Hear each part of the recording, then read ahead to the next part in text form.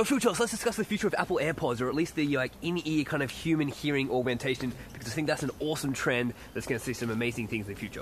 So everyone was bitching about the removal of the headphone jack and the price of these AirPods themselves. I think they're really missing the point that the trend here is amazing. I think it's probably one of the biggest trends that Apple and others will be following very soon.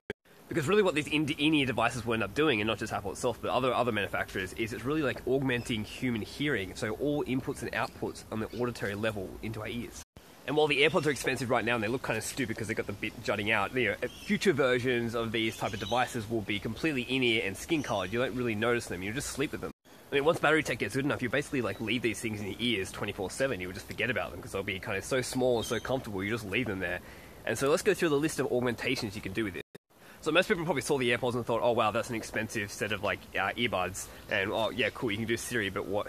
So I'm going to listen to music and use Siri. Cool. Why are they so expensive? But I mean, once you're intercepting every input and output into your ear, into your brain essentially, then you can do things like turn off all surrounding noise or focus on one conversation. So you could be in a restaurant, you could have a conversation with a friend, and you can just turn off every other noise and just hear that person. So you'd be in a completely surrounded, really noisy room, but you'd only hear their voice. You can then do other stuff where if you have a group of friends, you can turn off everyone else's except for that group and have a group conversation where it's very private and you can only hear each other. Just stuff like that. So then you can even go one step further and basically have a one-on-one conversation with someone on the other side of a noisy room. You can block out all other conversations and you two just talk, kind of like a phone call but in the same room. Any type of language translation is also another option. I think there was a Kickstarter recently that was trying to do that. I'm not sure if that product's live yet, but yeah, stuff like that, just instant language translation on the fly. You'd have superhuman hearing abilities, so you'd basically be able to turn up or down any sound, anywhere, any voice, so you can literally listen to someone whispering from 100 meters away. Then you could augment and alter and change any type of sound. So a train just went past then, and everyone knows what the sound of a train going past sounds like. Well, what if you could change that to something else, and it just completely alters? Every time a train goes past, it would just instantly recognize that that is a train sound, and I could basically turn that off if I didn't want to hear train sounds, or I could change it to something else. Maybe it might be like a laser sound, like a zoom. You could have something like group chats, but instead of being in text form, it could actually be in always-on auditory form. So you could basically switch on and off and talk to anyone one-on-one or one-to-many.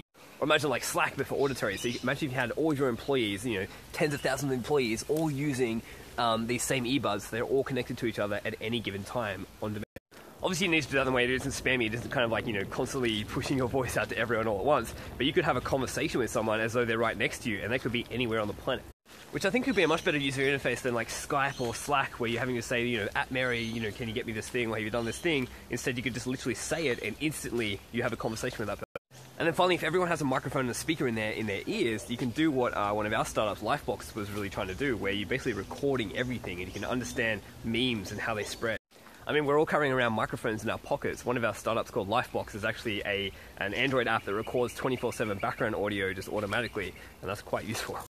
But once there's a microphone in everyone's ears, then now you can suddenly record everything that person ever says, everything they ever hear, and everything they ever hear around them, and everything everyone says around them. But why would you want to record that data? Well, you upload it all to a server, it transcribes it all, and then it can track very accurately the spread of ideas and memes throughout an entire population.